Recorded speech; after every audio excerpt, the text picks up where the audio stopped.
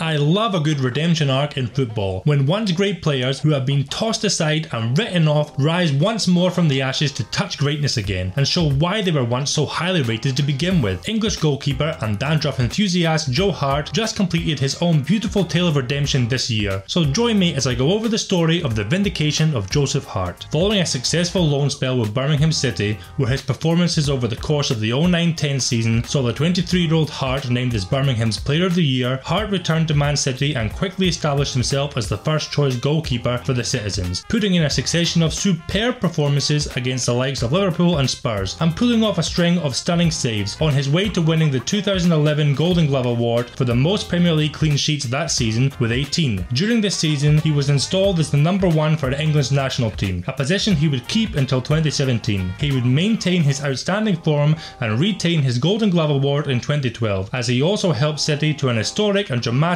first Premier League title. And although Hart would win the Golden Glove for the third time in a row in 2013, mistakes have begun to creep into his game as City agonisingly relinquished their title to fierce City rivals Manchester United on goal difference, with notable blunders coming against Sunderland, West Ham and most devastatingly Wigan in the FA Cup final, which City would lose 1-0, consigning them to a miserable trophyless season, throughout which manager Roberto Mancini had been highly critical of Hart and his form. 2014 would see Hart and City reclaim the Premier League title, although Hart's form continued to falter as more and more of his high-profile mistakes hit the headlines, leading to him even being dropped for a period of time. In 2015, he won his fourth and final Premier League Golden Glove Award, despite rumblings continuing in the background that he was a bit of a liability. And indeed, the arrival of Pep Guardiola saw Hart unceremoniously dropped, as the Spaniard had clearly decided he didn't want him between the six. With another high-profile blunder for England against Wales added to the fact that Hart didn't exactly have a reputation for being good with the ball at his feet, something Guardiola requires from his keeper and his teams in the way that they play, convincing the new gaffer that he needed to find alternative options in goal. What followed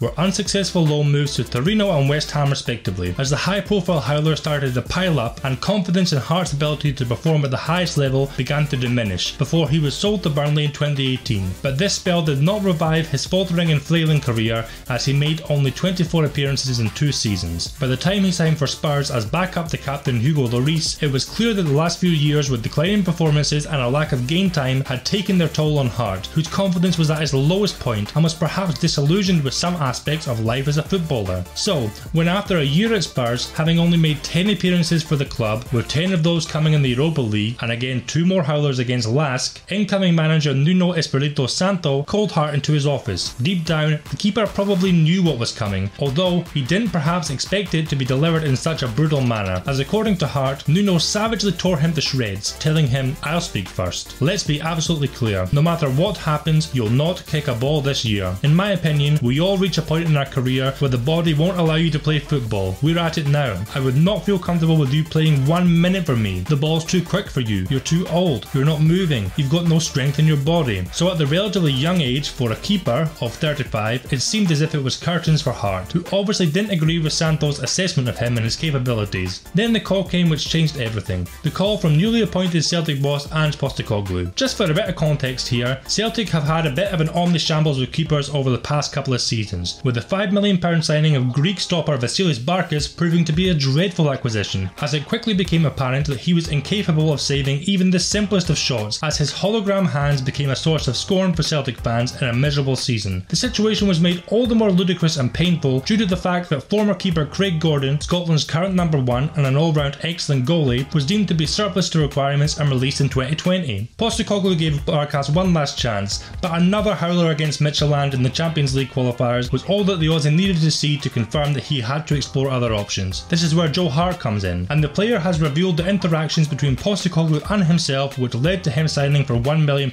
last year. I'll be honest, and I said it when I came here, at that point, football wasn't doing everything that it had done for me in my life. I don't know where my thoughts were with it, because I'm very committed to what I do. I told Ange when I spoke to him that I didn't quite know how to feel about football at that moment. He understood, and he was very simple in what he said. He told me, "If you come here, you'll be treated with a lot of respect and will get a lot of responsibility." Ange also said, "Regardless of anything, I believe in you as a keeper. No matter who you are, you need to hear that. You need to know someone has confidence with you." And Hart has certainly repaid that confidence with a fine individual season, and his experienced presence in the dressing room helped Celtic to a league and cup double. Hart again found his prime shot-stopping form, making a number of naturally world-class saves both domestically and in Europe, all while playing in an Ange Postecoglou system which is built around playing out from the back in dangerous situations, something which Pep Guardiola said he couldn't do. And yet, admittedly, I can't have been the only Celtic fan who has been close to cardiac arrest watching him try to do this sometimes, but overall he has kept the Howlers to a bare minimum and returned to the level of performance that saw him being touted as the best goalie in the country at one point.